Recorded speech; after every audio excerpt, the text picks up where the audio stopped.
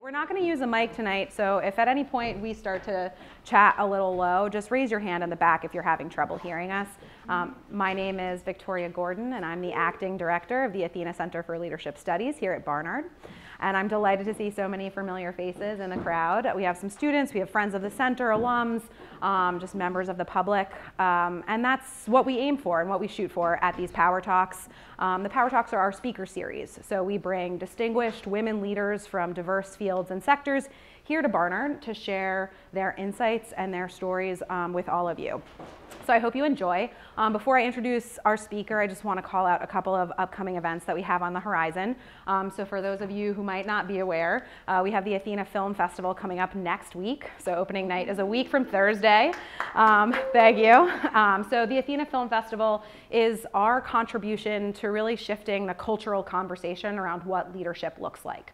So all of the films feature a strong female protagonist at the center of the story. We have features, docs, shorts, virtual reality, a works in progress documentary showcase, and there are a bunch of free screenings and also free educational workshops and panels for filmmakers.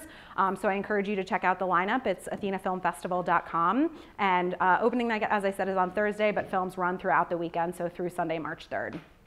We also have another Power Talk coming up. It'll be our last of the semester with Anna Holmes, and that is on April 3rd. So again, similar to this, it's free, open to the public. The registration link is on our website. Please share with friends and family. Just a little bit about how we're gonna run the show this evening. Farai and I are gonna be in conversation. I have a couple of questions that I've prepared based on our conversation. So I'll ask 4 or 5 questions, and then we're really gonna turn it over to you and open it up. There's a small enough group here that we can have a really nice and intimate conversation. And I feel like some of you might have better questions than I do in terms of what you want to hear Farai focus on. So we'll be turning it over to you pretty soon in the program. So with that, I'm going to sit down and introduce our speaker. So Farai, I'm sure all of you read her bio on the website, but she is a prolific author, she is a journalist, and she is now working at the Ford Foundation in their Creativity and Free Expression program, which is actually a pretty badass title, I would have to say. Yeah, exactly. So it is, it's fun. I think that's maybe where we will start. Yeah, if you can just talk to us a little bit about the work that you're doing at the Ford Foundation, specifically around gender in the newsroom. Yeah, so I have been a journalist for nearly 30 years, and I didn't anticipate leaving the newsroom. I always thought it would be good to just have one foot in one world and one foot in the other. So for a while, I was a visiting professor at NYU teaching audio journalism and other things, including journalism about race relations, political journalism, all these things that touched on different areas of experience for me, and also working in a newsroom. So during part of the 2016 election cycle, I was teaching at NYU and covering politics for FiveThirtyEight. Because of the election being what it was, I ended up working full-time at FiveThirtyEight. But the long story short is that I was offered this job, or recruited heavily for the job at the Ford Foundation, and I was ambivalent. Oops. No worries. Oh well, yeah. Keep going. a little AC fail there for the off-camera.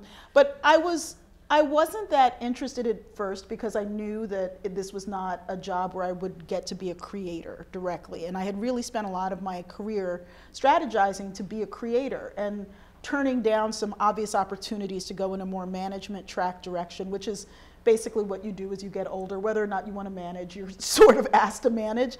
And I navigated really hard not to go on the management track and to stay in a track where I could do reporting and writing and broadcasting, but this job gave me a chance to look very structurally at journalism. And so I describe it as like when you're a journalist, you're like a bricklayer or a home builder. You do something that is concrete, you can see the quality of your work, so can other people, and you can say, I did this. Whereas when you're a journalism program officer, you're like an urban planner. You're like, I want a lake over here, I want a park over here, I want a school here and a school here, but you don't build any of it. It may not turn out the way you want, it may turn out better, it may turn out worse, it may not happen at all.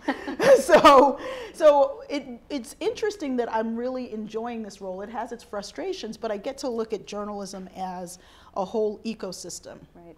And part of that ecosystem, of course, is gender. And as someone who is African American and a woman and also have all these other attributes, where I grew up, where I went to school, you know, things I do, things I like, that influence both how I see the field of journalism, but also how people see me. I often was put in a position where I was overtly dealing with race issues a lot more than gender issues, because there's this very complicated set of dynamics inside many workplaces, including journalistic ones, where it's like, people of color, you handle the people of color stuff, white women handle the women stuff.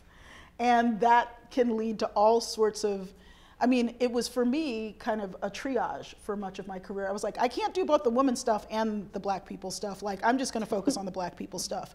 But also there was not a lot of deliberate intersectionality.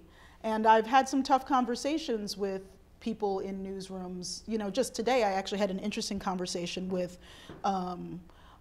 a journalism organization for people of color that has been asked to help diversify these women and media task forces, but doesn't really get power from it. So it's like, we're gonna lend you our good name and our brown bodies so that you don't look so exclusionary, but you won't share power. And these are the kinds of things that I get to hear as a grant maker, but they're also things I've seen in the newsroom. So that's a long wind up to say that what I'm really trying to do with the gender-based work at the Ford Foundation is to fund women creators, but also to help create healthier newsrooms. And that health is something that has to transcend race and gender, meaning both men and women have to get on a certain page. It's like, you can't leave gender stuff up to women. Right. You know, it's like, I'm using gender stuff, very scientific term. But it's like, the reason things don't change, or it's like, if you are expecting women who traditionally have less power in major institutions than men to do the heavy lifting to reform a system, which then is hostile to their demands, it can happen, but it's gonna be messy, and it's probably gonna be a series of incomplete passes. So one of the things that I'm working on at Ford right now is setting up a conference for October on de-gender biasing the newsroom. And this is going to be for high-level newsroom managers from a variety of institutions. And it's based on work by Iris Bonet, who is a professor at the she's a professor and now a dean at the Harvard Kennedy School. She started something called the Women in Public Policy program. And so she did a conference on de-gender biasing the tech industry that really showed me a lot of how she thinks, which is, she basically says, this is a system problem and it's a design problem. Yes, there's people who are individual bad actors, or maybe herds of bad actors, but if you design a system that is more bias proof, then those people who want the worst can do the least harm.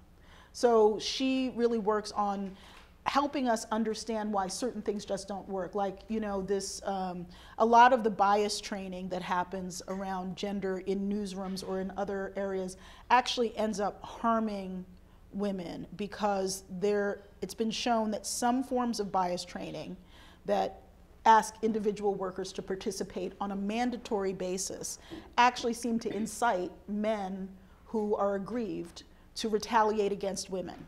The best way seems to be either having opt-in training, where basically you're seen as the ass if you don't participate. Right. So when it's mandatory, it's easy to say, well, they just made me do it.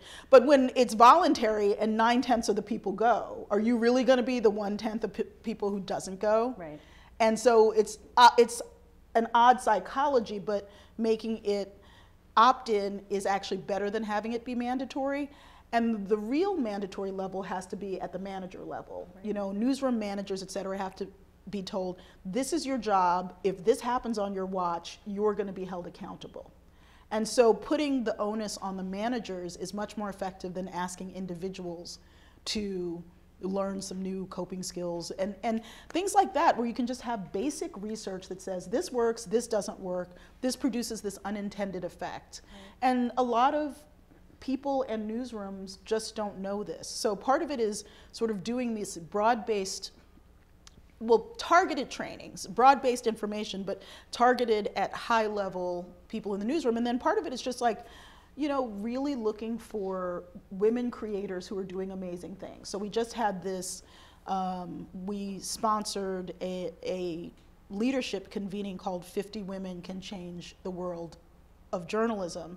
And it was a competitive process. Women applied from all over, for-profit newsrooms, nonprofit, people who were managers, people who were on the tech side, people who were on air, people who were independent entrepreneurs.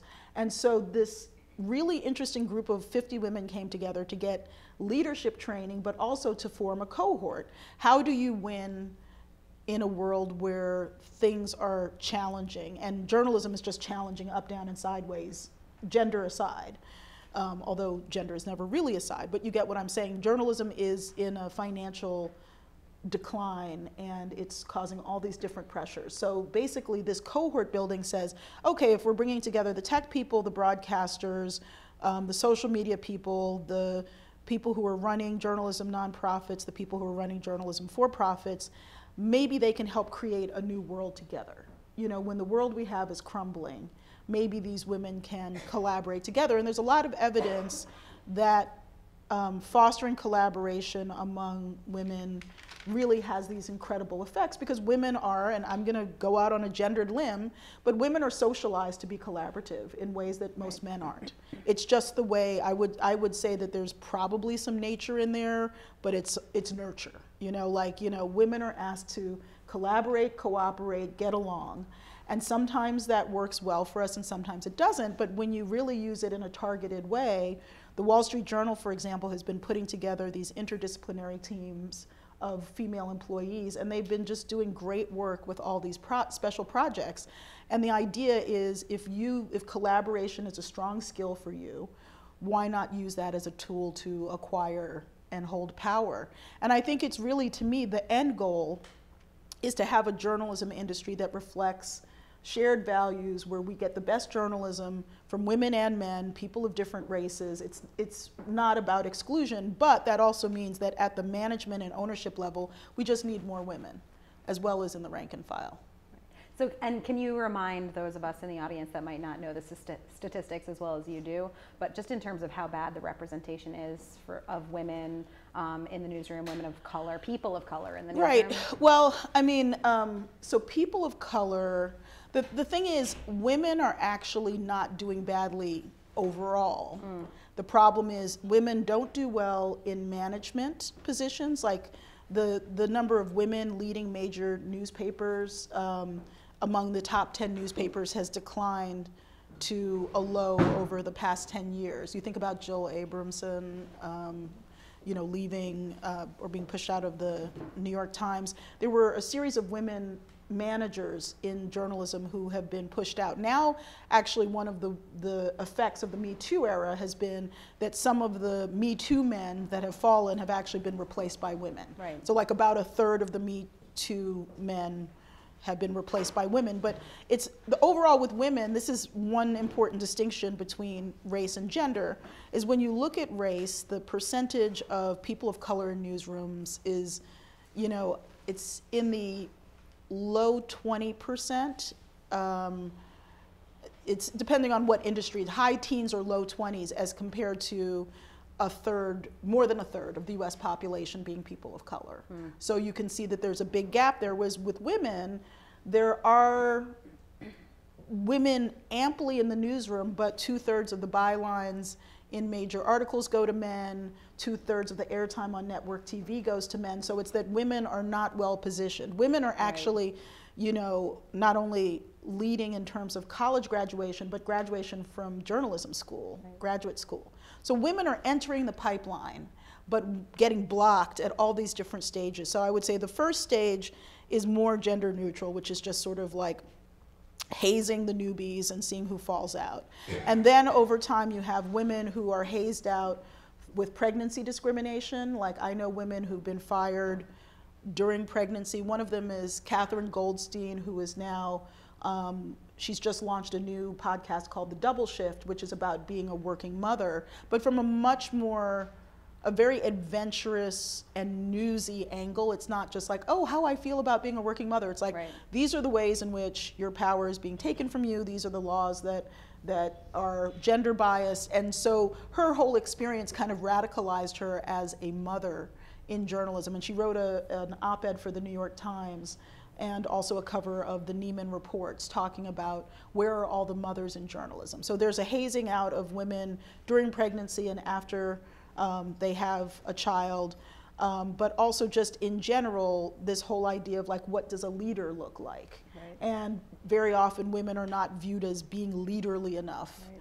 And so it's really not an overall numbers problem, but like the Women's Media Center does the great stats that say Right. how many men are getting bylines and how many, what percentage of airtime is coming from men. So it's like 2/3 of that is going to men. Right. You know, even when there's theoretically a gender neutral workforce in most major newsrooms. Right. Yeah, they do. They publish a lot of those reports as well, just on women's representation in film, which is a lot of what we use around the film festival. And one of the conversations that we're always having is just thinking about creators influencing cultural output, right? So when you have men making the films, more often than not, the films are about men or from the perspective of men, or the women are not given equal representation alongside male characters. And so I'm just wondering, given the fact that you are a journalist, but now you're also studying the landscape of journalism, and you're, you know, over the past few years, how have you seen this lack of representation influence how women and women's issues are portrayed in the media? And I know you know, gender and race, different topics, but you study both. So I guess the parallel is same with race. If there's a representation problem, people of color in the newsroom, how is that impacting how those stories and how that news is covered? Well, here's a couple of examples that are pretty, they're a little bit further back, and then I'll get closer to where we are today. So one of them is just looking at the New York Times, and I think some very helpful introspection. So the New York Times realized that its obituaries had not included women. And it's gone back and started writing retroactive obituaries for women of note who should have been covered if people had been looking for women of note. But the obituary section was for men of note. So there was a woman, and I hope I'm getting her name right, Dovey Roundtree Johnson, who I'd never heard of, who was a pioneering civil rights lawyer and a minister, and all these fascinating women, like they've been dead for a while. You know, some of them a long while, some of them a little while. But I think that idea of doing a retroactive set of obituaries to correct the historical body of work is important. And then I think in terms of race, the Times also recently published an article on how it was a cluster of articles that talked about how the crack baby rhetoric was bad science. It was racially, you know, influenced. Nobody talks about opioid babies or oxy babies. You know what I mean? Right. And there's no more evidence that those children today in the opioid crisis will have inherently more long-term effects. It will depend on how they're nurtured once they're detoxed and weaned off of drugs that may have been in their mother's system. The same was true for crack babies, but the whole term was a racially loaded term that was invented, you know, by various, you know, it was used by a variety of people, including very mainstream newsrooms that thought it was just okay to use that term. Right. And now they've gone back and said, oh, you know what, we really messed up here. So I think that this idea, in one example gender and one example race, of looking retroactively at what was missing or what was included that never should have been included. But then you get to today and you still see some real gaps in how people of color are included on elite political news teams. There was a big to-do when CBS announced its, obviously Information 2020 presidential race team didn't include any black people. And it was like, oh, so this is how you're going to announce your rollout? Like, why do you think that's okay? Right. And I always make the case that it's not because you need to have one black person on every team just to look, Wakanda-esque. It's like you have a bunch of stuff you need to know. Like when I go out in the field as a black woman, there's certain realities I face in just getting the story. And the same thing is true for a white man, the same thing is true for an Asian American woman, same thing is true for reporters I know who work in the hijab and go out into the field and everyone knows they're Muslim. you get different responses, and the newsroom should want all of those responses. Right. People will say things to me like, I remember being at the Republican convention in Texas, and this guy told me how colored people needed to vote for Republicans because of Abraham Lincoln, and I was just like, the fact that you haven't updated your like glossary on the colored people thing says a little bit about where you're coming from. Like, so maybe you need to like refresh that before you go into Abe Lincoln, you know? So it's like, and the thing is, he wouldn't have said this, I think, to a white guy. Right. You know, he felt like he needed to make the case to me, and I was like, hey, you can make your case, but the glossary is, you know, so I think that sending people out who have different identities reveals different truths. Right. And any newsroom that can afford to field 15 or 20 reporters during the course of an election, which is very expensive, should have a mix of people for that reason, among others. And also people have different contacts. Like, for example, when I was interviewing Trump voters in Eastern Ohio, my best source was my friend's 80-something-year-old mother who's a Trump voter, and she kind of gave me, between my friend and her mother, they gave me a lay of the land of who I should talk to, where I should go, and that was just because this is a friend of mine from college. I would have found other routes, but it's like every person has those kind of connections, but they're going to be different connections. Right. You know, like you would not have necessarily predicted that I would be connected to a Trump voter in, you know, Warren, Ohio, with whom I exchanged Christmas cards, but that just happens to be the case. And every reporter will have these different relationships that speak to their social context, and that's also important. You don't want a bunch of people the same age who went to the same college, the same gender. That produces really bad political reporting, and yet many people still think it's okay. Well, and that's the kind of news many people are still opting into. So that's actually a really good segue. We talk a lot about, I think at Barnard, about wanting to make sure we're not just operating in an echo chamber, right? Yeah. So chances are, if you go to Barnard, you share a similar perspective with a lot of your peers and a lot of your professors. And yet, as academics, as people that want to think critically about issues, it's important for us to make sure that we're doing everything we can to chase after diverse perspectives and viewpoints. And so just as, I mean, so one, what's your opinion on, like, what do you read? Can you give us some recommendations about if we're looking for, you know, if we have an appetite to consume media that has been fact-checked, that represents a diversity of viewpoints, that will give us a better holistic understanding of the landscape, you know, where should we go? Let's start with that, and then maybe have a follow-up. I mean, I have some very quirky media consumption patterns based on what I need. So I'll just describe them, but it's not necessarily what I would recommend for everyone. So I read certain digests. So I read the Columbia Journalism Review digest, which is really great at saying this is what's happening in the media. And it's mainly about the business of media, which I need to know about, but sometimes it's about certain controversies that have been covered in the media. I read digest from like the Wall Street Journal, New York Times, but I also, to be honest, I do a lot of discovery on Twitter, but that's the way I have Twitter set up. I have my Twitter feed, my follows set up so they go all the way from the far ideological left to the far ideological right. I have it set up so that I have a mix of news organizations, academics, and individuals who are just interesting. I have a bunch of international feeds on my Twitter. So my Twitter curation is not random. It allows me to see, you know, partisan reaction. So, okay, so this has come up. I can see how these partisan outlets on the left and these partisan outlets on the right are covering it. And I get a lot of pointers, and I also get a lot of pointers from the academics who curate certain things. Certain people curate race, certain people curate stuff on Africa, certain people curate stuff on Brexit. So, you know, I've set up a discovery mechanism that works for me, and I don't just rely on Twitter. I also kind of use, I have a lot of discovery through listservs. So there's one called The Bell, which is just about Russia. It's relatively new. It's a website called The Bell, and then it produces a weekly listserv, like what's going on in Russia, who got arrested, who got killed. I mean, I'm joking, but not really. Right. You know, I mean, it's Right. like some strong stuff. And it's really relevant to American politics now for us to understand the oligarchic nature of Russian politics and the very cutthroat nature of how the game is played legally for business owners, politicians, et cetera.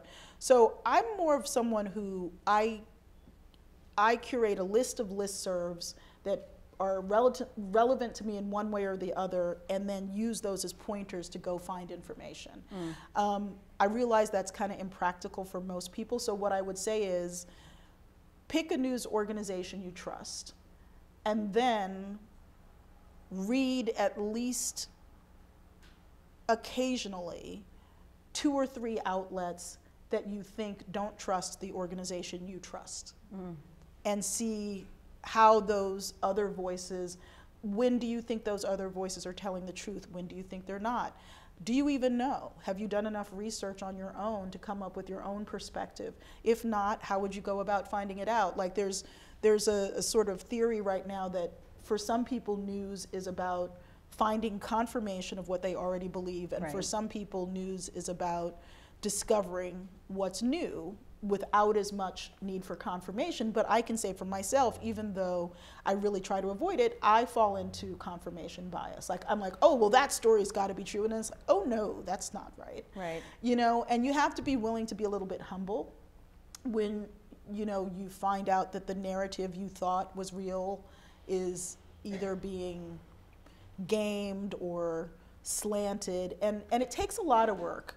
I won't lie, it takes a lot of work, but I think that's okay to read something you trust as your main thing, but you also then have to seek out the opposing points of view, and I do seek them out, and I'm on certain listservs where I'm just like, well, that's kind of BS, but I'm on that listserv to hear what the BS is. Right. You know, and I want to know. But I think for some people, even that first step of finding a channel or a platform they trust can be really difficult. There's been a lot of polls recently that show that Americans' trust in the media is significantly below where it has been historically.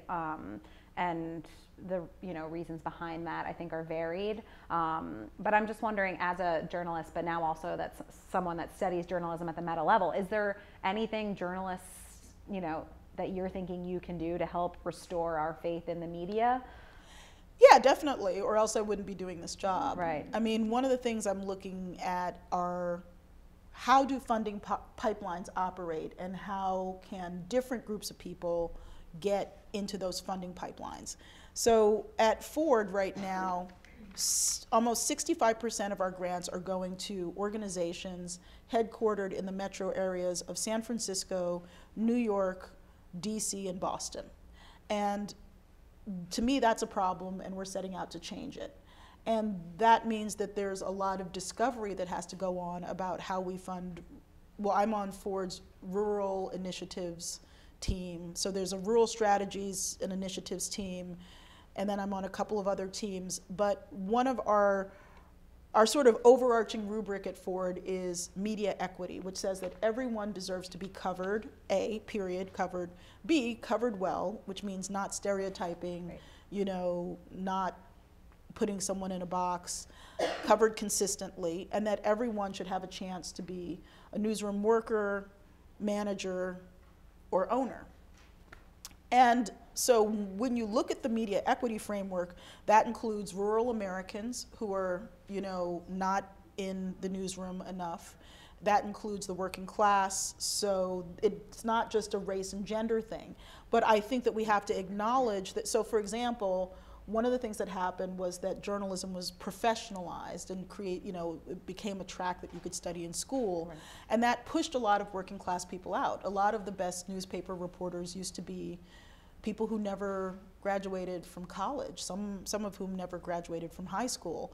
And now the professionalization of journalism has largely driven a lot of working class people, particularly working class white men, out of the newsroom. So to me, that's a problem. It's media equity is equity for everyone, right. But also the mechanics by which certain people are included or excluded from newsrooms are different. So why working class white men are not in, major newsrooms is different from why black people aren't, is different from why Muslim women aren't, is different from why white women aren't. Right. So I don't try to universalize.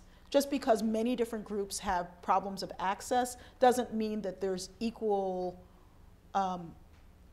or the same reason or the same solution. So I think one of the mistakes has been like saying, well, let's just make everything better for everyone. It's like, well, yeah, that sounds great, and I want that, but let's not try to find the solution for everyone, because that's not going to work. You know, there's very different patterns, I would say, to the way working class white men, women of color, white women, people with disabilities are all shut out of the newsroom, but by many different mechanisms. Right. That have to be individually addressed in order for us to move ahead. And so I think part of it is just about having more, using my position to do the research, to disaggregate the reasons and mechanisms we can change. Because I think we need everyone's intelligence to, I mean, the lack of trust in media is not entirely unfounded. It has been weaponized in a way that I think is unhelpful. But there was a report that came out in 1947, the Hutchins Commission report, which I just found out about from a vice president at Ford. And it basically said consolidation of media is shutting out voices in a democratic society. People are feeling left behind. Local news. I mean, like, it's like 1947. It's like, you have no idea, you know, what's about to go down, you know. It's like, but it's like they could see it starting to happen. And a lot of it is that when people's local issues are not reflected in the news and they don't feel seen, why should they trust the news industry? Right.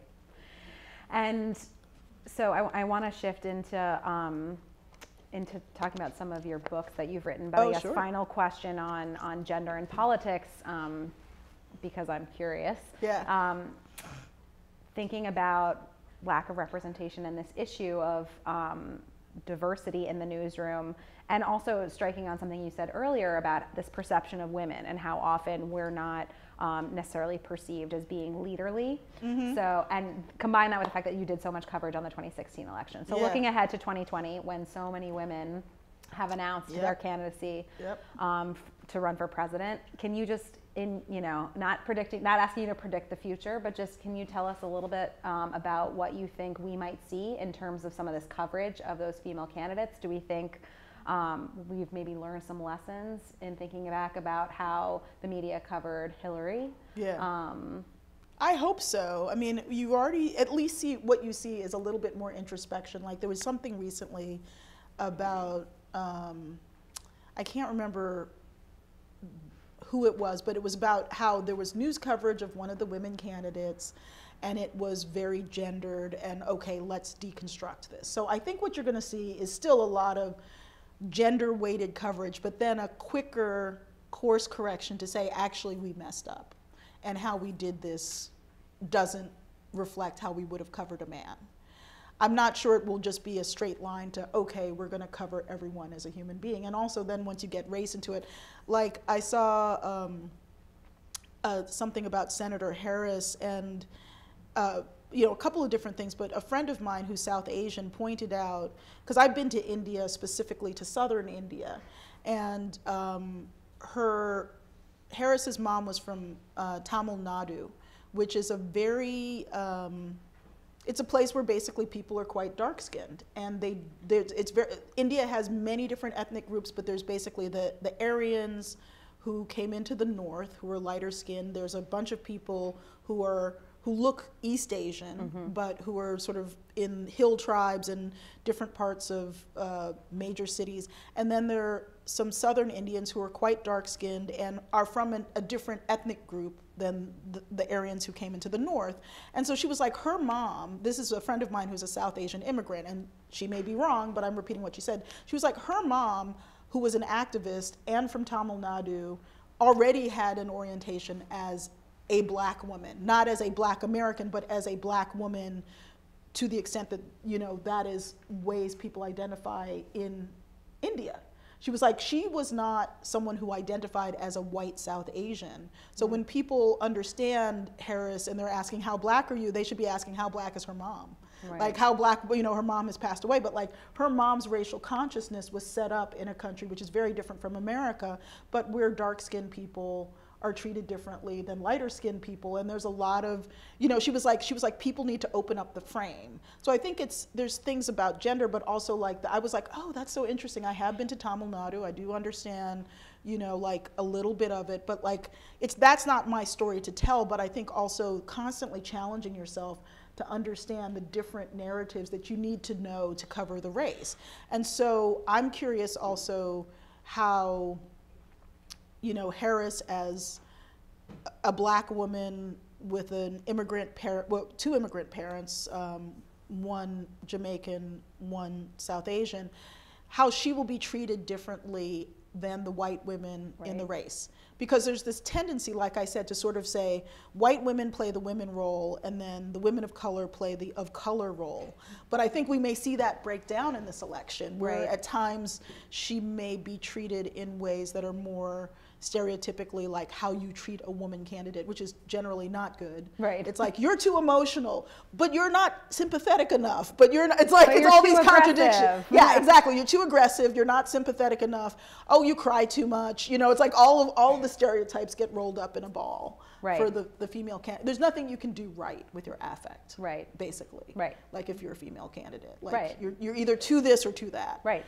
The double bind. Yeah, best. yeah, and so I'm curious to see, I mean, at the very least, I hope that we can acknowledge some of the gendered frames that are usually, and this gets back to something we had talked about before I came here. It's like, I really feel like both in news and politics, the way that things are framed as women's issues is super problematic. So when you look at the fact that a majority of Americans across party lines support paid parental leave for both men and women after a family has a child or adopts a child. This has been gridlocked for years. And I think part of it is that it's considered a women's issue. It's like men actually support this as well as women, but because it's a women's issue, somehow it's less headline worthy and also less worthy of political action. Right. Like no other developed country in the world, literally no other developed country in the world does not have parental leave, paid mandated parental leave. And most countries, even poor ones, have a federal policy on paid leave, or not on paid leave, but on leave, sometimes paid, sometimes not. Right.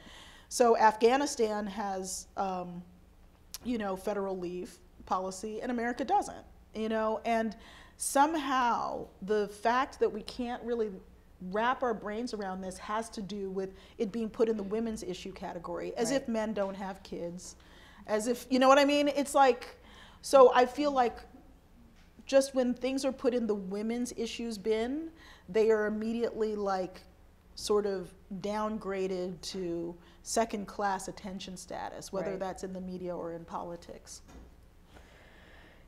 Yeah, which is problematic for several reasons. Yeah. I do want to shift slightly just in terms of topics. One of your books is entitled The Episodic Career, How to Thrive in the Age of Disruption. And it provides some tips for people just in thinking about how to navigate the workforce and the employment search. And one of the conversations we've been having here, especially with a lot of our seniors, is just thinking about how to navigate employment, the search for employment, while also thinking about how to have a meaningful career, right? And people have been talking a lot about work-life balance. And there was that article in the New York Times recently that was talking about how employers are justifying paying people less by emphasizing this idea that you should love what you do. If you love what you do, we can pay you less for doing it, right? Right. And so just sort of in thinking about, you know, we have many seniors in the room who are thinking about next steps and they want to make a difference. I mean, Barnard, this community, New York City is full of people who are change makers and want to influence real change. What are some tips, you know, from your book or not, just from your experience, helping them think about how to frame that search? Yeah, well, before I get to the search part, when I wrote this book, I did some original survey research. And one of the interesting things I found was that, you know, people who worked for money were actually happier than people who worked for mission. And at first I was like, why? Why would that be? But the thing is, if you know that you want 50,000 a year or 100,000 a year or $1 million a year, you know when you've hit your goal. Whereas if you want world peace, end to climate change, end to gender bias, you're never gonna completely get there. I mean, at least I doubt it. But so mission-driven work is inherently frustrating. And it requires a lot of self-care to keep doing mission-driven work, because you're constantly faced with the failure of your ambition to fix a major thing in the world. Doesn't mean that you won't have many successes, but if you're ambitious about mission-driven work, almost by nature, there's an endless array of roadblocks. Right. And so I think that really taught me, like I have a bit in the book on self-care, but I think it's important for people who are just getting ready to enter the workforce to understand that part of your job is to keep yourself healthy, mentally, physically, emotionally, spiritually, if that's important to you, because you're always going to face headwinds, you're always going to face things that are not fair or forks in the road where you're going to be asked to make moral choices. And you need energy for that. You need a reserve of energy. And so you can't burn yourself out. And I think a problem with a lot of mission-driven organizations is because of budget, et cetera, they expect everyone to do 2 jobs, and they expect everyone to, just be on grind all the time. Like, don't you know we have to save the world? It's like, yes, but I'm so tired I can't even read my computer. It's like you have to really decide when to push and when to do self-care. Because I've spent many a sleepless night working. I've spent a lot of time, I'm not advocating like the sit on your butt strategy, but there's a middle ground between sit on your butt and work until you drop. And I think that it's constantly about navigating that space. But just in general, in terms of job search, I think before you get to job search, you have to really ask yourself, and I do have a rubric in the book, The Episodic Career, that helps you understand things like, do you want to make solo decisions? Do you want to be the decider? Or do you want to decide as part of a team? That was something I saw come up a lot. So there's a lot of places where, you're doing brainstorming and, it could be in any field, but it's like you're working as a team to come up with solutions, which you then implement through your work.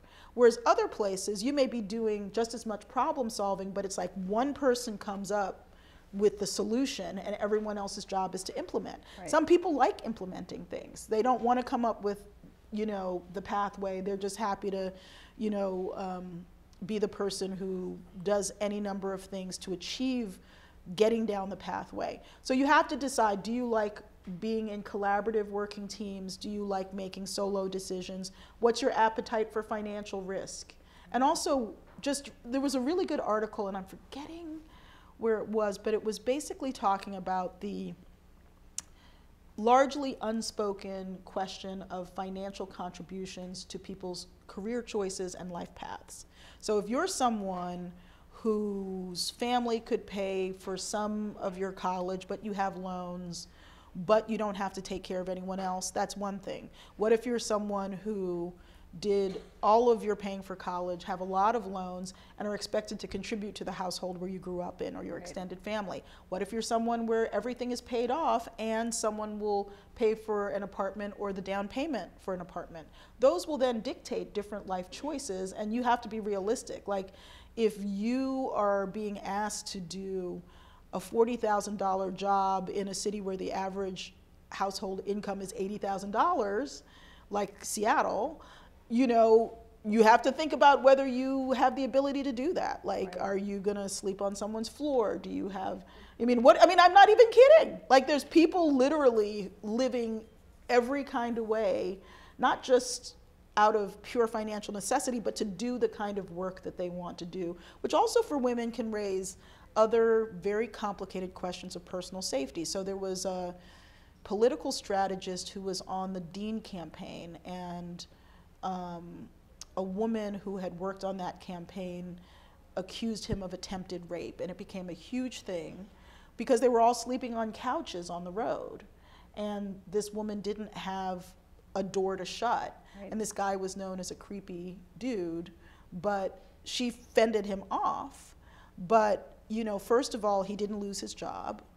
Secondly, You know, it took her years to tell the story. Third, he still disputes it. But also, like, you know, I've been in a number of unsafe situations as a reporter, but that was part of how I chose to live. Right. What's your appetite for physical risk, as well as other types of risk? So these are all things you have to ask yourself before you start looking for a job. Like, these are things that may not be apparent. Like, being a reporter, you could have a desk job that's perfectly safe, except for, you know, there's also creepy dudes in newsrooms. Sometimes creepy women. But you could have a desk job that's putatively safe, or you could have a war correspondent job, and those are both journalism jobs. Right.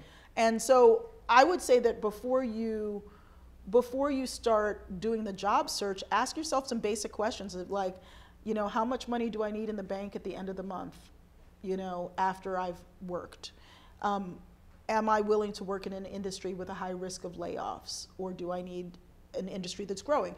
If you want an industry with a high risk of layoffs, come to journalism. We need you. But, you know, if you work in tech, you've got a lower chance of being laid off. There's a lot of other problems. Right. But, you know, these are things that it's just practical. And it's great to do mission-driven work, and I consider most of the work I've done, including what I do now, mission-driven. Sometimes better compensated than others, but there's, you know, especially for those seeking to do mission-driven work, you have to really understand what you're getting into and what you're willing to put up with. And you should also understand that you should never be asked to put up with certain things. Right. And I think that we are now just finally, you know, wrapping our brain around not just sexual harassment and racial discrimination, but things like bullying, which don't even fall under any statutes. Like, bullying is, according to most codes of conduct, it's not even, I mean, it may be wrong, but it's not. So you have problems where there are people in work situations who are constantly bullying other people, but because there's not an explicit statute against bullying, it's not a termination offense. Right. You know, so I heard about a workplace where the same person had been accused of bullying 22 women, but because that bullying was not explicitly forbidden, they were like, well, we just don't have cause to fire him. It's like, okay, but if 22 people have come to you and laid out the same story, Right. maybe there's a problem with your HR policies. Right. How about that? Yeah, we talk a lot about the need for individual interventions, but then also addressing the policies and the organizational landscape as well. Whenever people come to us to talk about leadership development, and you know, we want to close the pay gap, or we want to support our female employees, it's always a double-pronged approach. But yeah, let me just, some practical tips for job hunting is that today almost everything is about networked job search. It's not about finding a listing. So the question is, who do you need to network with to position yourself to find out about the jobs before they're posted, or as they're posted at the very least? You know, there's meetup groups, there's professional associations, there's the student chapters of professional associations. Like, you need to get out there. Like, you can't just like wait for a job listing, because most of the times once a job's listed, it's already taken. There's either an inside candidate and they're posting it as a formality, or they've already had 15 people apply, like, on the side hustle before they post the job.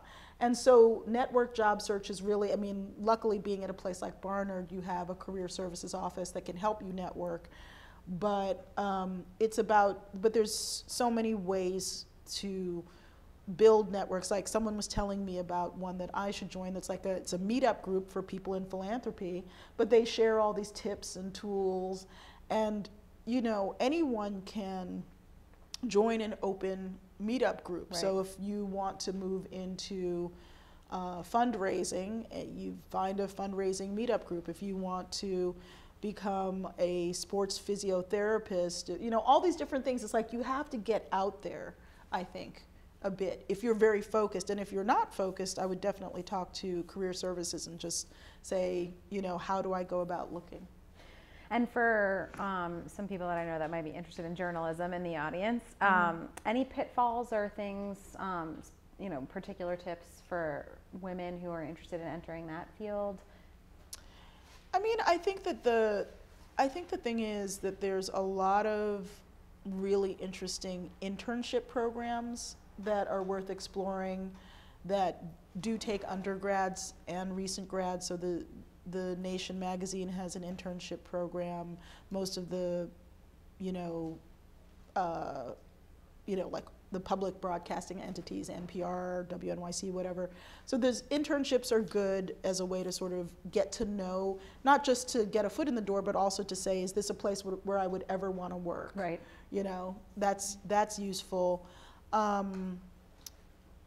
But, you know, again, it's such a volatile time in the industry. I think that it's about networking and finding people who can help give you a little bit of guidance, you know, and you know, it really is a time where the newsroom needs a lot of work. There's not a lot of money coming in, but there are always new people hired. There's always opportunity. And there's also opportunities to do your own thing. Like once you've spent a few years in journalism, it's totally viable for you to say, well, I'm going to start my own podcast, or I'm going to, you know, start a magazine.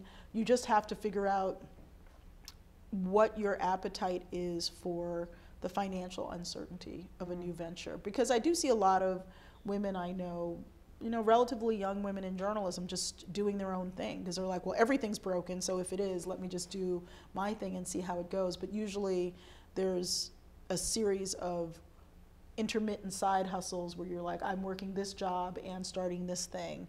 But I would also encourage people to look at entrepreneurship as a way. I personally don't say go with entrepreneurship first. Go learn some lessons in some newsrooms, et cetera. But if the entrepreneurial path also calls you, I think that's exciting. That's great. Thank you so much. I think with that, we'll maybe take some questions from the audience. So if anybody has any questions, raise your hand. Yes, right up front. Hi. This was really fun and interesting, and I had a lot of ideas to share with my sister who's looking for work right now. Oh, good. But I wanted to go back to the approach you had that you mentioned, having management attend some of these trainings, Yes. making that mandatory, and having the staff members opt in. Mm-hmm. What sort of reactions are you getting from those trainings that are mandatory for management? Like, because I'm thinking it's like the older white men, and who are the trainers? What are some of the reactions that you're? Well, we haven't done. Know about? Well, we haven't done the training that I'm working on yet. Oh, okay. I have a lot of entities that I fund that do these types of training. So I do have, and I've sat in on some, but like, so the one specific one I was talking about is one that Ford is doing with a whole group of newsroom leaders. In general, these types of trainings are done newsroom to newsroom. So it would be all of the staff of this or all of the staff of that. And so the trainings definitely are, I'm trying to think of how to say this. There has to be a lot of room for people to like really absorb a lot. So I think of it as sort of a diving bell thing. Like you have to like go into the depths bit by bit. You don't want to drop straight down or people will just be like, you know, having the bends. But you have to like really, what I hear in a lot of these trainings is a lot of relational work where people sort of establish their bona fides as a trainer, but also their human bona fides. So one of the people who does great training is this guy, Martin Reynolds, who's with the Maynard Journalism Institute, and they do training in a lot of newsrooms. And he's someone who is a black man, but he was adopted into a white Jewish family. And he talks about how people's perceptions of who he probably is as a black man are shaped by their assumption that he had black parents and that he grew up in a certain way, which, you know, people make all sorts of assumptions, but how his frame actually is very much as a black man, but as someone from this, you know, predominantly white Jewish family, and how that gives him a lot of room to really understand where people come from and to not always assume that they are what he sees on the surface. And that kind of example then builds a little room for exploration. So it's constantly about these trainings that I think are successful are ones where you get into that interpersonal space, but then you bring in the tactical stuff. Like, one of the things I keep telling, for example, our journalism grantees is if they want to do hiring of a diverse staff, they have to stop asking every person of color they know to do their recruiting after they post. I'm like, I can't find you an employee now that you've posted this. I don't know that I could have anyway, but like, you can't just be reactive. Like, have you done any work to cultivate relationships with reporters of color or female reporters who actually fit the job specs that you want? If you don't do that in advance, you're going to post a job, you're going to get a bunch of resumes from people who you already know, and then you're going to get a bunch from people you don't know, and you'll be like, I don't know how to vouch for them. It's like, spend some time actually getting to know a diverse cohort of people who could work with you, and then once you send your blast out, you'll have a much better yield. So just talking about simple things like that, it's like, it's not, you know, that you mean to be discriminatory when you just post a job, but if you haven't done that work to really, you know, cultivate relationships, you're not really doing your job in recruiting. So some of it is like this very interpersonal stuff, but then some of it is like the tactical stuff of how do you do purposeful hiring that's inclusive? How do you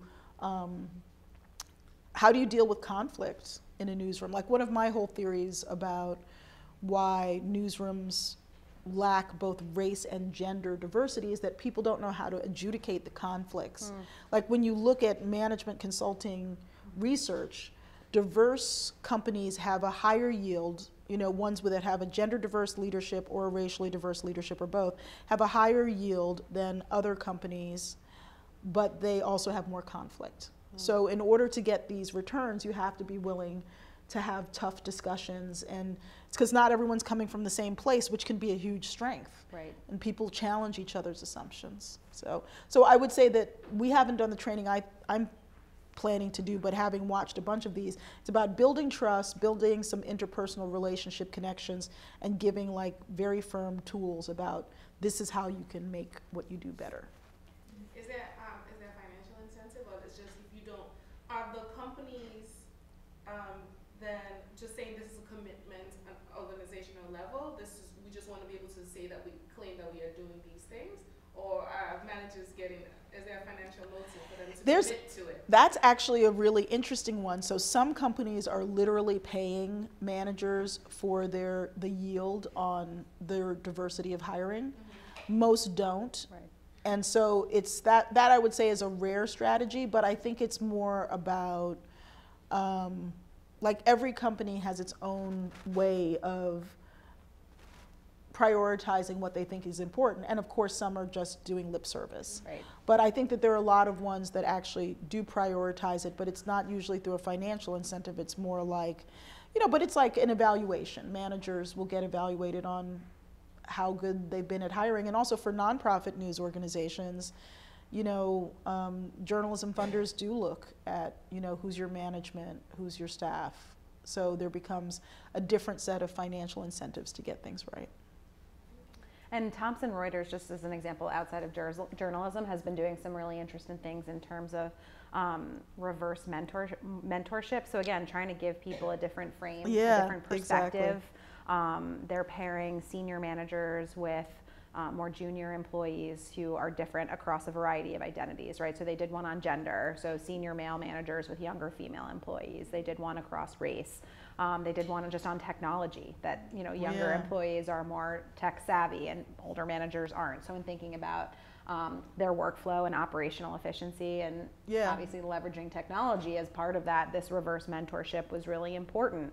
And they're still publishing their reports, but it shows just making a personal connection. If a male manager had been unlikely to intervene when he saw something discriminatory happening in the workplace sort of at the outset, after the mentorship, after being paired with a younger female employee, they report saying, oh, when I saw that happening, I thought of Jenny and I said something. And so I think there are some interventions that different companies are playing around with in terms of how they can get the buy-in from employees once the leadership owns it as a you know, priority for the company. Yeah, and that's always the key. Does the leadership own it?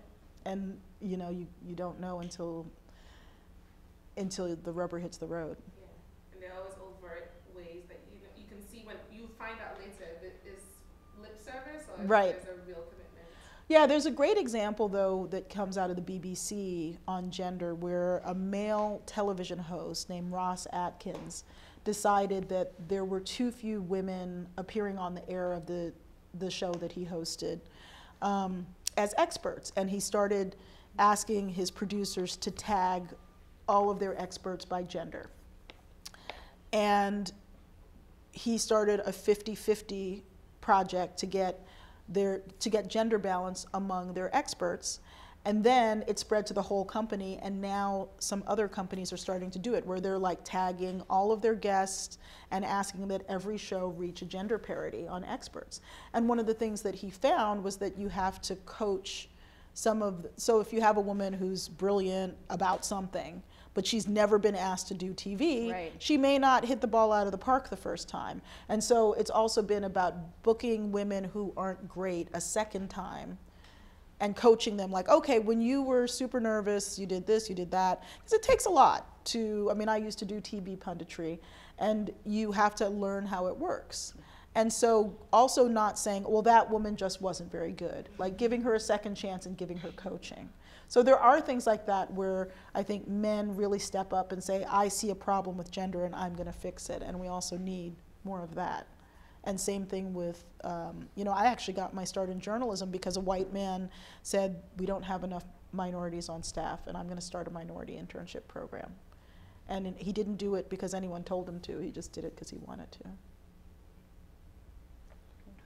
Yeah. Hi. Yeah, hi, how I are really you? enjoyed this. Good, how are you? I've been in sports journalism ever since Oh, high that's school, great. And I've been one of the only women all the way throughout in any experience that I've had.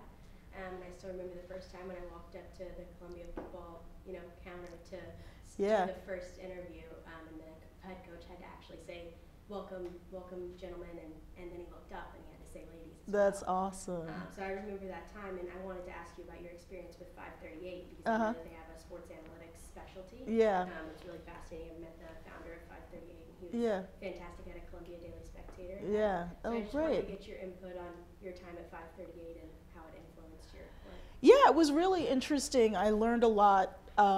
I went there with a lot of field reporting experience, and I spent a lot of time learning some of the data journalism work. And you should definitely, they have internships. You should apply. I don't know if you have any interest. Yeah, I graduated in December. Oh, so you I have a job already. but Oh, yeah, okay, no, it's okay. amazing. I really appreciate it. Yeah, I no. love that. Well, thanks for coming. You already graduated, and you're still here. That's awesome. No, you sounded No, incredible. but I do think that, like, you know, and I also, and I'm forgetting her name, I'm sorry about this, I also recently got the chance to listen to a female executive at ESPN, and she spoke to the 50 Women program, the leadership program we had, and it was really interesting hearing her talk about being an executive at a sports channel. So I think that there are definitely some great women in sports journalism, and I've gotten to meet a whole bunch over times. Like I met Robin Roberts when she was still a sports journalist before she became, you know, just like an everything, you know, like soup to nuts host. And being a sports journalist really gave her the chance to show her skills and her chops. And it can either be the lifetime pursuit for you, or like her, you could be someone who like does sports for a certain number of years and then branches out into other things as well. But I'm really glad you're doing it. And I do think that, you know, I think the analytics part is great, and what I like the best is when people can blend some understanding of sports analytics with the kind of story behind a team. Like, you know, they did a lot of work on the Golden State Warriors that I liked, because it was kind of like the story of why this team is great, both the analytics and the people. So I like stories like that. And then the great infographics. too. Yeah, exactly. I love all of that. Yeah, me too, Yeah. me too, but congratulations. Are you working in journalism Right now I'm working at M&T Bank. Uh-huh. They do the same reverse mentorship program. Oh, that that's I've previously great. spoken That's about. great. So Yeah. I mean, sports marketing and commercial bank marketing, but working. No, but that's Yeah, fantastic. working on the side to Yeah. rekindle my love of sports journalism. So Yeah. I really appreciate it, and definitely everyone's open to coming to Columbia Daily Spectator networking events as well for journalism. They have a lot of different events, so. Oh, that's yeah, that's another fantastic. tip if anyone wants the information. Yeah. I really appreciate it. Yeah, and I hope that, like, if you feel like it, you still do some freelancing on the side, you know. Absolutely, yeah, I've really been considering it. Yeah, thanks so much. Thank you. Any other questions? Yeah. Hi, I'm a junior here, and I take photos for spec. And I'm also Fantastic. interested in writing. And I was wondering what your thoughts are on journalism school, and if you think that Barnard students who are interested in being journalists should first like just see ways that we can get out there, or if we should look to go to grad school, and kind of what you think. Because I just heard mixed answers to that question. And Correct. Then, my other question would be advice you have for applying to these journalism internships and kind of like how to stick out. Yeah, so first of all, you should definitely read in the Columbia Journalism Review sometime within the past year. They had these set of essays, should you go to journalism school? There was a yes, a no, and a maybe. And the one I related to the most was the maybe, because it was like someone who had literally racked up $80,000 in debt going to journalism school and was like, in retrospect, that was crazy.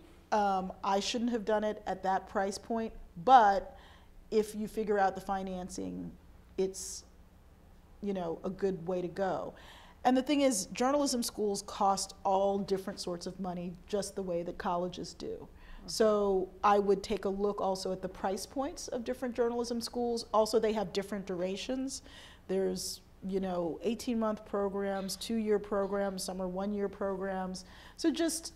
So I don't think there's a right or wrong answer, but I would look at some of these different assessments. Like, I think going way too deep into debt for a graduate degree in a profession that's financially unstable, probably not a great idea.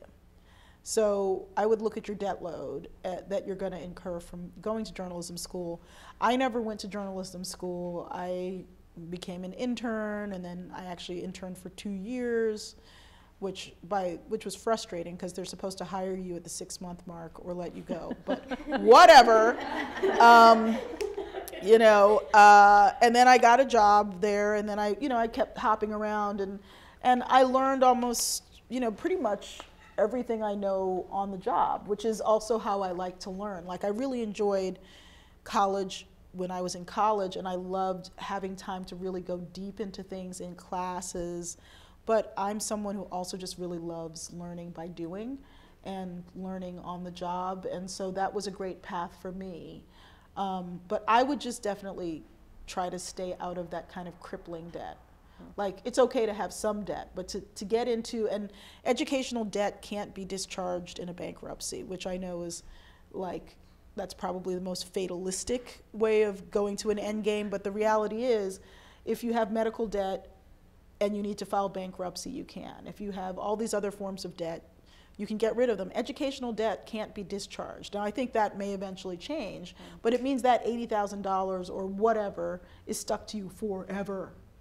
Forever, in a way that even other forms of debt aren't. So that's my caution there. But I think, you know, I think that you can probably find some good analyses, but in the end, it's really your choice, because I found that the graduate students that I thought did the best were ones who had a specific passion. So they were like, I want to shoot a documentary while I'm at grad school, or I want to have the beginnings of a book proposal, or I want to do this big special thing. And they already had like some big goal that they were gunning for, but that's just my experience. And I definitely have a lot of students who I taught at NYU who've become total rock stars. Like, there's this guy, Jamiles Lartey, who covers inequality for The Guardian in the South, and he's just like, he can do anything, data journalism, field reporting. He's just a really versatile reporter. He won NABJ, one of the excellence, you know, awards, and, you know, so I definitely have students who've been grad students of mine, as well as other people I know who went to grad school where it was transformative for them. But I think it's really a cost-benefit analysis. And in terms of application, I would say that, you know, just at some point, you probably will be asked to explain what your passion is for this field. And if you nail that, then I think that's probably the most important point. Other questions? So I'm just wondering your opinion on this, and talked about Twitter. After Senator Harris announced her candidacy to run, there was a lot of discussion on Twitter. Half of it was really excited, and half people were kind of questioning what this means for her as kind of like a representation sort of thing. And all representation is meaningful representation. And I think similar to what you were just saying about how someone's either a woman candidate, like a female candidate, or someone's either like the black candidate. Right. Journalism and media plays into that same idea that this person's either a representative or not. But I'm just wondering if you have any sentiments on that question about if all representation is meaningful and if we should look at someone as like a symbol of something, or if there needs to be like greater discussion within journalism of maybe not. Yeah, no, that's a really interesting question. I think that it's less, for example, whether I think she's a symbol of something, but it's more about the sort of how closely do I feel the narrative in journalism is portraying the conversations accurately. So, for example, there was that whole thing of like, did she listen to Snoop? Like blah, blah, blah. And I was just like, okay, like, are we boiling the black card down to, did she claim to listen to Snoop in college? And I think that whole thread was just ridiculous. It's like it was clear that there was room for interpretation, that she just was saying, I like Snoop, and not, I listened to him in college. But also that this would be the hill that somebody would die on, like, and judge her blackness based on how she answered this question. I'm just like, so to me, it's more about looking at, so for example, Barack Obama was definitely a symbol. He was a symbol of many different things to many people, including this idea that we were in a post-racial America. Ha ha ha. But it's like, but there were a lot of legitimate debates over what is he a symbol of and how much does he embrace. Right. Because he definitely played with a lot of this symbolism in order to get elected. So I think it's more, what I would really look for is, how is Senator Harris depicting herself? When do people say that her narrative is one that should be challenged? Like the idea that she's being challenged on her narrative of blackness, let's put the Snoop thing aside. It's like, she's black, she went to an HBCU. To me, that's the end of the story. Like, I don't think she has to like carry her black card, like, And it's like, does the fact that she's black mean she should be president? No. But like, why are we gonna have like 1 million black card conversations about like, how many black people have one parent who's of a different race? A lot. Like, let's stop doing the black card thing. Like, you can say one person is an African American I would rather vote for than another person, but like, to question her blackness based on the fact that she has a South Asian mother is just BS to me. Right. So I'm just interested in how these conversations circulate and what they say about the people writing the stories, But also I'm curious how she's gonna frame herself. Like, I think she spent a lot of time, I think that she probably understands that being a black candidate for president is a very mixed bag right now. Right. There's going to be some people who are very pro and some people who are very con. So I actually see her not doing a lot of messaging around it. She's probably waiting to see what she needs to rebut. Because, despite the kerfuffle, I think that she is widely acknowledged to be the race that she claims, which is black. Like a black woman with a South Asian mother. But she's not. I don't think that is going to be widely disputed. What's going to be disputed are the implications of it. Did her time as a prosecutor take her out of line with what African American communities needed? Like, there's much deeper conversations to be had. Whether or not we have them is up to us. Yes. Yeah.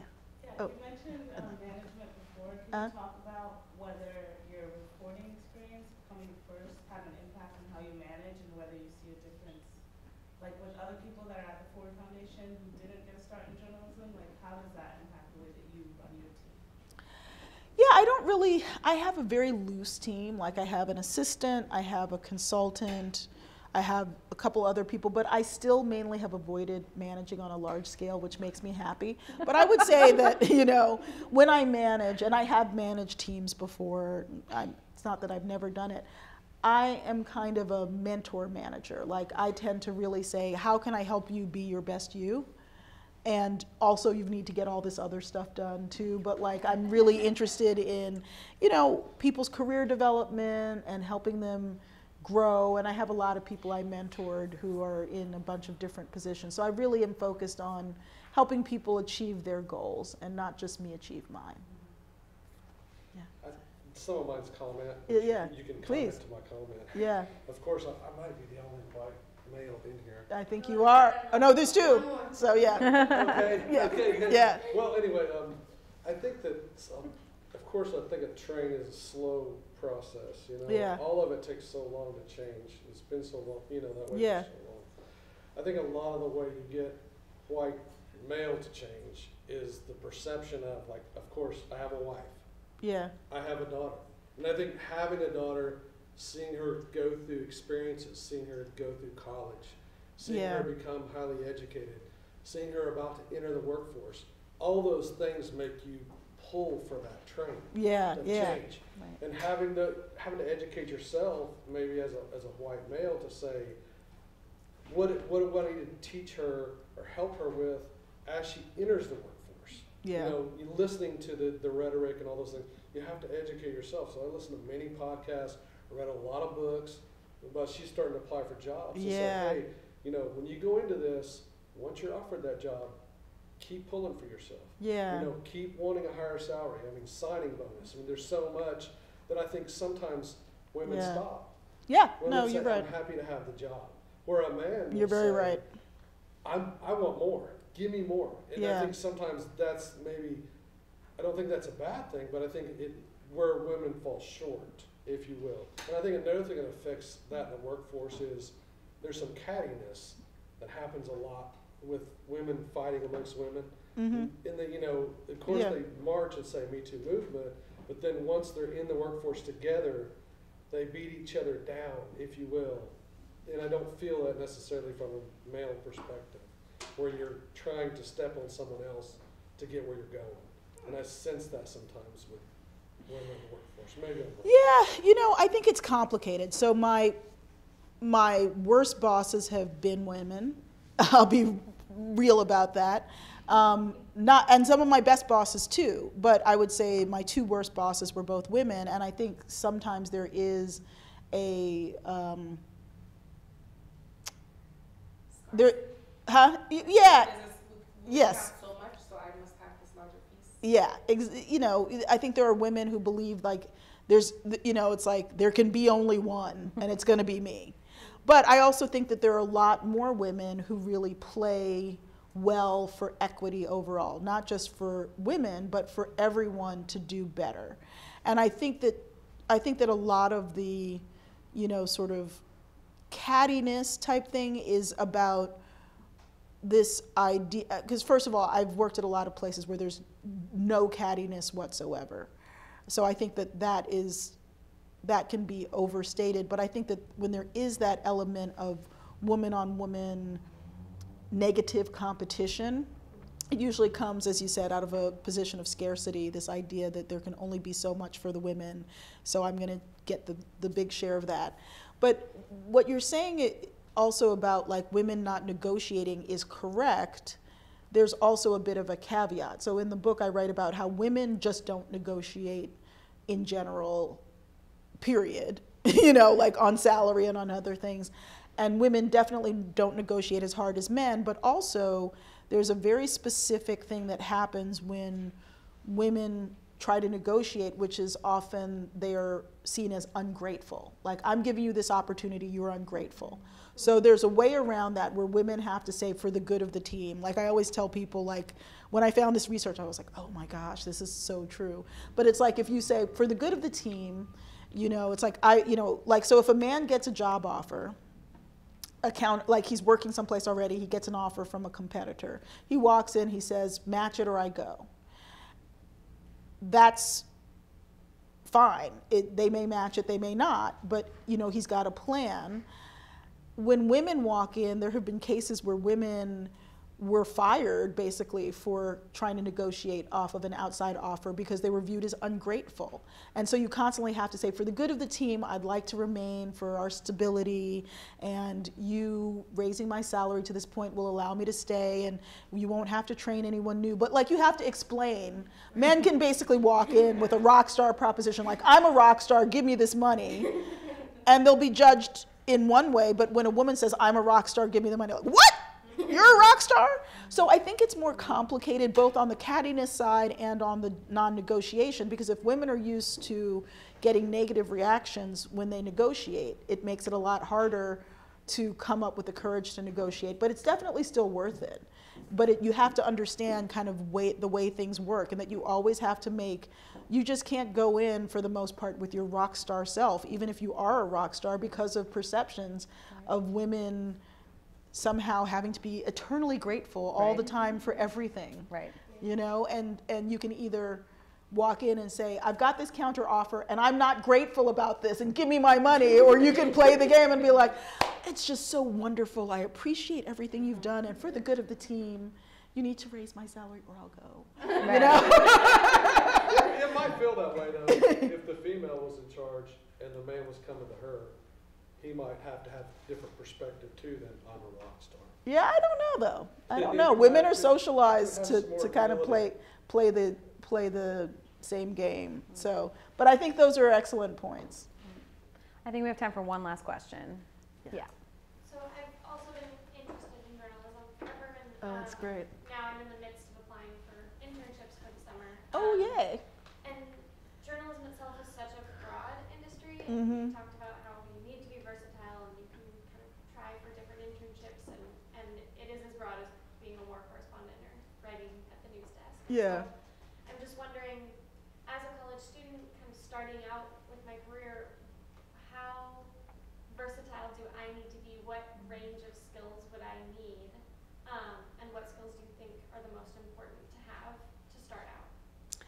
Well, I mean, I think that the main skills that you need are obviously some sense of the language you're working in, and so that could mean a language could be English, a language could be Spanish, but a language could be computer coding if you want to be a data science-driven journalist. The language could be photography and visual language. So you have to have some fluency in the language that you're choosing to work in, whether it's video, photo, computer, or text.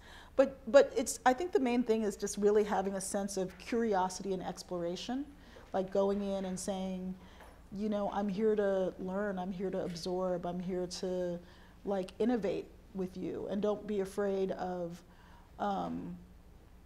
you know, positioning yourself. Like, I think that also, I don't even know if you're considered millennials now. Are you still millennials? And Gen Z. Gen Z. Gen Z is I'm on right. the cusp of 1997. I'm Yeah. definitely still millennial. I like it. I like it. I try that too. So somehow it doesn't work.